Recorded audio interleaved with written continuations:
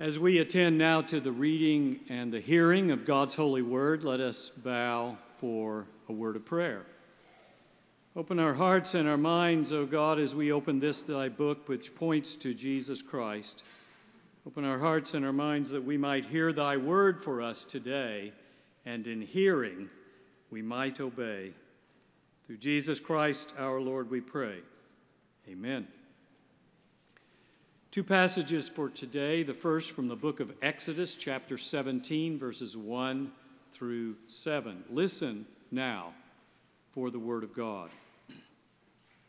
From the wilderness of Sin, the whole congregation of the Israelites journeyed by stages as the Lord commanded. They camped at Rephidim, but there was no water for the people to drink. The people quarreled with Moses and said, "Give us water to drink." Moses said to them, "Why do you quarrel with me? Why do you test the Lord?" But the people thirsted there for water, and the people complained against Moses and said to him, "Why did you bring us out of Egypt to kill us and our children and livestock with thirst?" So Moses cried out to the Lord, "What shall I do with this people? They are almost ready to stone me." And the Lord said to Moses, "Go on ahead of the people and take some of the elders of Israel with you. Take in your hand the staff with which you struck the Nile and go. I will be standing there in front of you on the rock at Horeb. Strike the rock, and water will come out of it, so that the people may drink." Moses did so in the sight of the elders of Israel. He called the place Massah and Meribah. These are two words that mean test and quarrel, because the Israelites quarreled and tested the Lord, saying, "Is the Lord among us or not?" The gospel lesson for today is the temptation of Jesus story in Matthew's version, and it is Matthew chapter 4, verses 1 through 11. Listen again now for God's word. Then Jesus was led up by the Spirit into the wilderness to be tempted by the devil. He fasted 40 days and 40 nights, and afterwards he was famished. The tempter came and said to him, "If you are the Son of God, command these stones to become loaves of bread." But he answered, "It is written, one does not live by bread alone, but by every word that comes from the mouth of God." Then the devil took him to the holy city and placed him on the pinnacle of the temple, saying to him, "If you are the Son of God, throw yourself down, for it is written, he will command his angels concerning you, and on their hands they will bear you up so that you will not dash your foot against a stone." And Jesus said to him, "Again it is written, do not put the Lord your God to the test." Again the devil took him to a very high mountain and showed him all the kingdoms of the world and their splendor. And he said to him, "All these I will give you if you will fall down and worship me." And Jesus said to him, "Away with you, Satan, for it is written, worship the Lord your God and serve only him." And then the devil left him, and suddenly angels came and waited on him. Friends, the word of the Lord. Thanks be to God.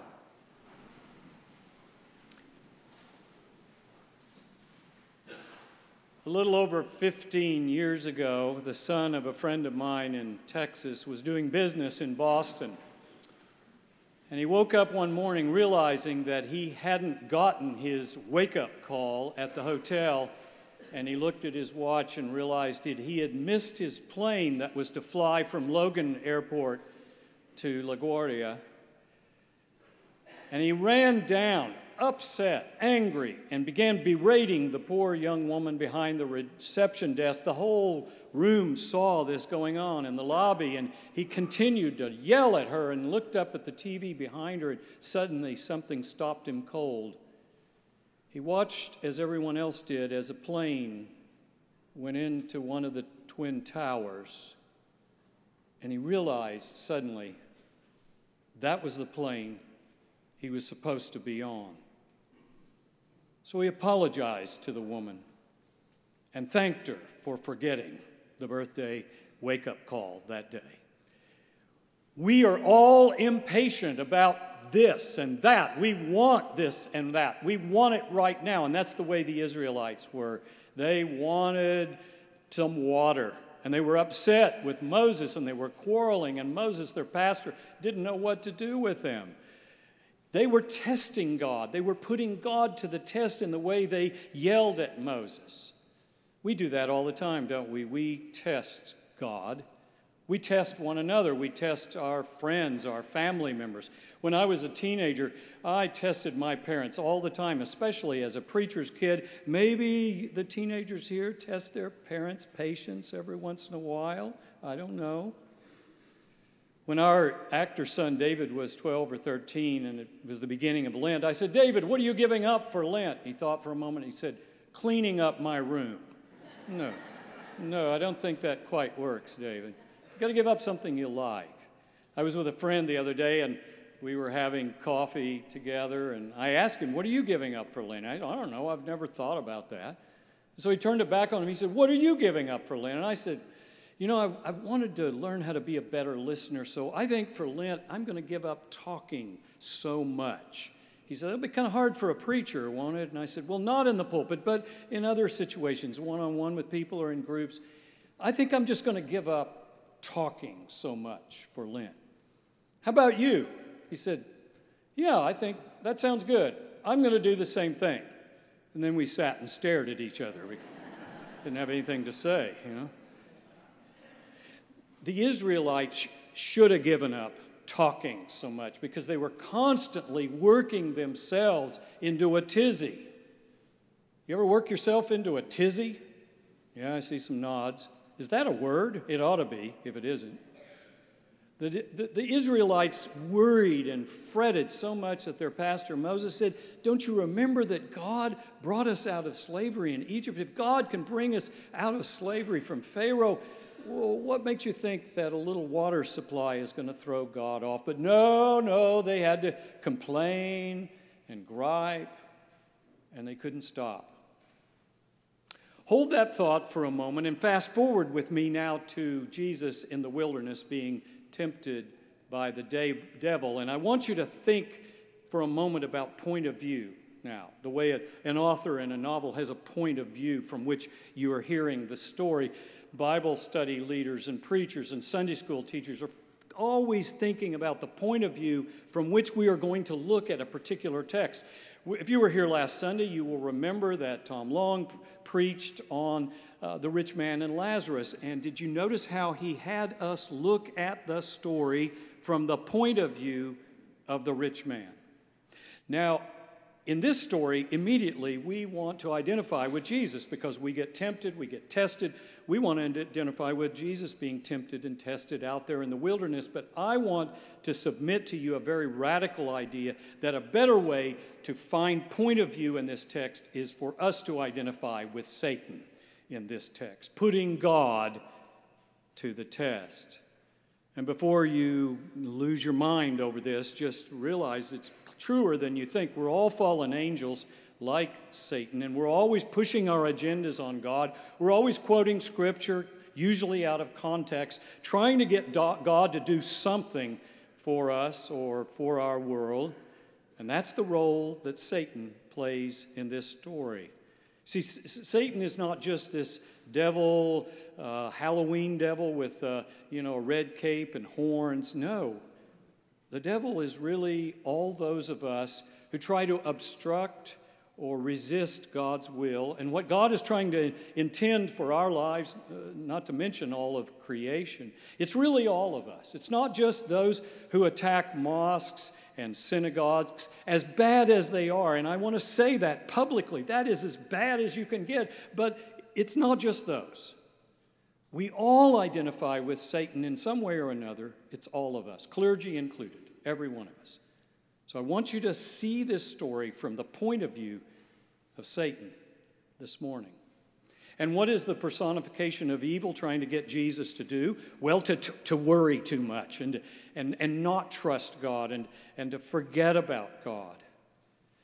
And how does he do it? Well, he's got three different temptations, and let's peel back the cover of these temptations to understand what's really going on here. The first one is rocks into bread, stones into bagels. Oh, it sounds good, doesn't it? You know, feed the poor, eliminate world hunger. It's very seductive.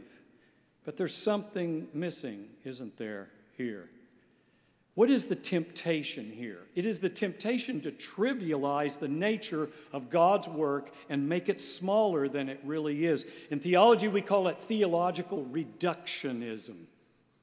And when Jesus said, human beings do not live by bread alone, he wasn't saying that feeding the poor and the hungry is a bad thing. He's simply saying it's not the only thing. And people who try to make caring for the poor the only thing that the church does are actually playing the role of Satan. Just as those of us who think we don't need to care for the poor, we just come to church and forget about the poor, we are also playing the role of Satan. Why? Because with the two great commandments that Jesus pulls from Deuteronomy and Leviticus, we are to love God and to love neighbor, and out of our study of the Word of God, we care for our neighbor who is poor and who is hungry. Or maybe working with the poor, we are led to Scripture, which helps us understand why we are caring for the poor. So, you sing in the choir, but you also work in a soup kitchen or open door. You are a stair tutor, but you also go to Bible study and come to worship on Sunday.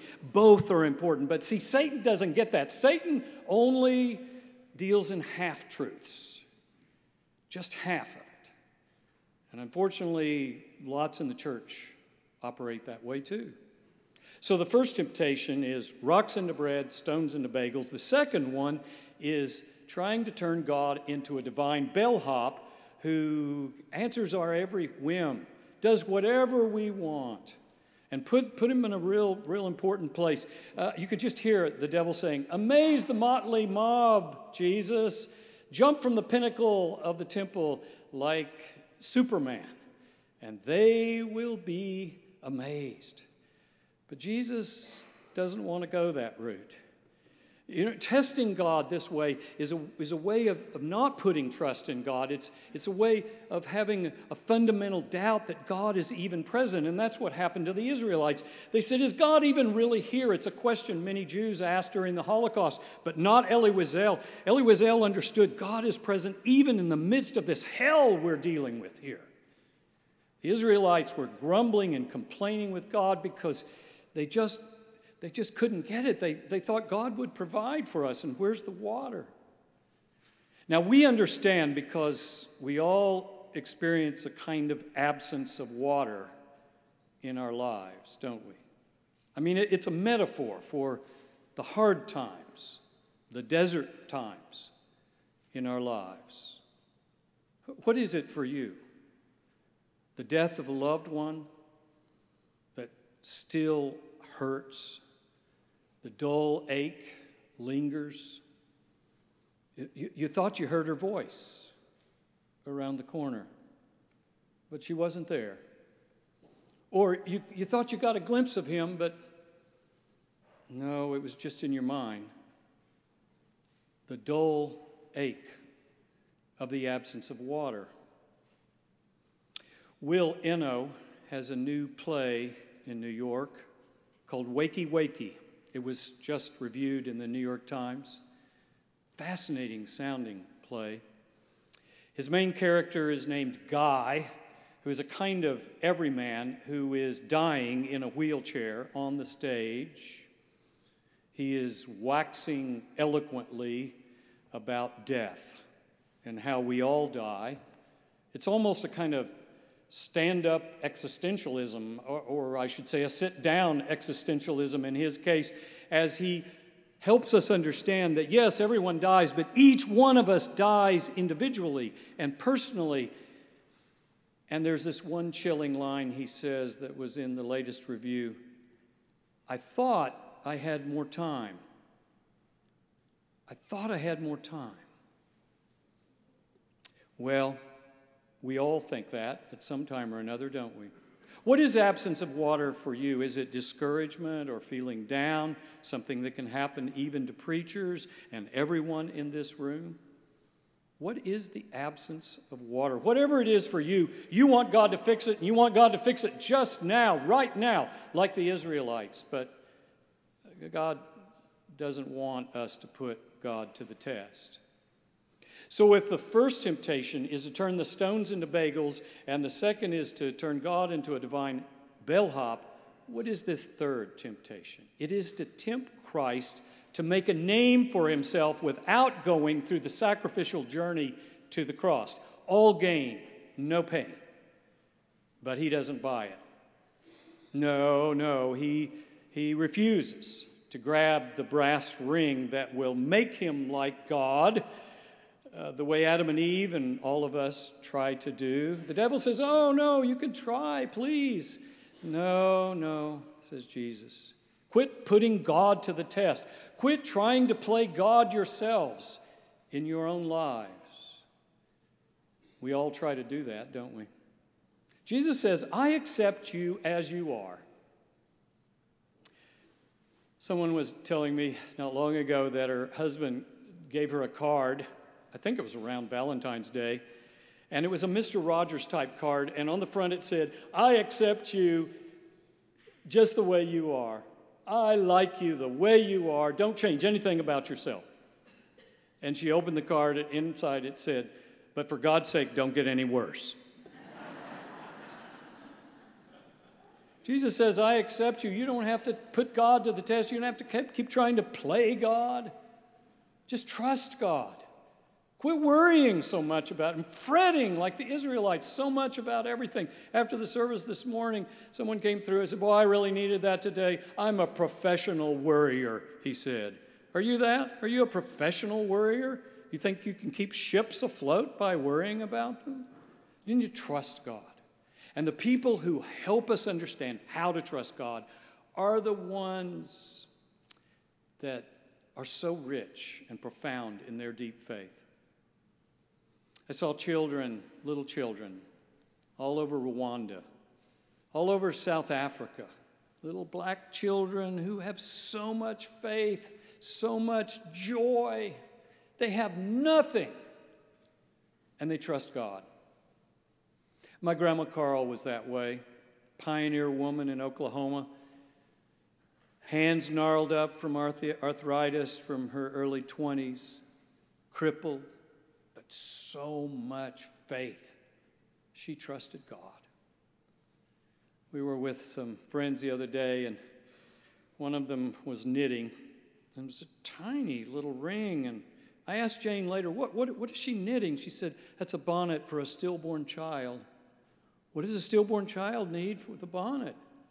Oh, it's for the mothers. So when they bury the stillborn child, they'll have a little dress and a little bonnet. It's a ministry in their church. They call it angel dresses. And you should see the faith and the trust of God of these mothers with stillborn children. This morning, as I came in to open the Bible for the scriptures, Beth King came walking in early. Beth, what are you doing here so early? I'm fixing the communion. I said, Beth, your mother just died. Dot Boyd, Rusty and Beth's mother. She just died. Are you okay? Yes, I think I'll be all right. And we talked for a moment. And I said, what are you doing? She said, somebody asked me, do you still want to do communion? Do you still want to prepare communion today? She said, yes, I need to. You see, I need to go on. In the face of death, if we continue to trust God, then we can. Go on. Yea, though I walk through the valley of the shadow of death, I will fear no evil, for thou art with me, thy rod and thy staff, they comfort me. Thou preparest a table before me. In the presence of mine enemies, thou anointest my head with oil. My cup runneth over. Surely goodness and mercy shall follow me all the days of my life, and I shall dwell in the house of the Lord forever. You know what it's like to have that kind of trust and to let your worries go to God?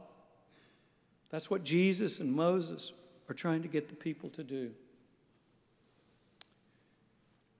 Several years ago, I had just finished lecturing at a seminary in Trivandrum at the bottom tip of India. And then it was time to take the 12-hour train ride back up to Papanassery on the west coast of the state of Kerala. I was by myself, and it was a little scary. I got in my bunk and looked across, and there was a man looking at me with a big smile. It kind of unnerved me. I didn't know what to do with him. I got more and more nervous, and I didn't know if I could sleep. I slept very fitfully and fretfully that night. I prayed, God, protect me. Please don't allow this man to steal anything from me. And I even put my passport and my wallet under my pillow, and I held everything close and tight. And the next morning, I tried to rub the sleep from my eyes as the sun peeking through the windows caused a kind of temporary blindness. And I looked over, and there was that man just sitting there, grinning. So I greeted him in Malayalam. And in perfect English, he said, "Your Malayalam is excellent. Are you okay?" I said, "Yeah, I guess I am." I said, "What do you do for a living?" He said, "I'm a policeman." He said, "I looked at you last night and you looked really nervous, and I decided you needed some protection, so I just stayed here all night to make sure nobody bothered you." Like an angel. And my worrying came to an end. When are you going to stop putting God to the test? You know, maybe instead of giving up talking too much, I really need to give up worrying too much for Lent. Or maybe even better than that, for the rest of my life. I hope you can too. God bless you all.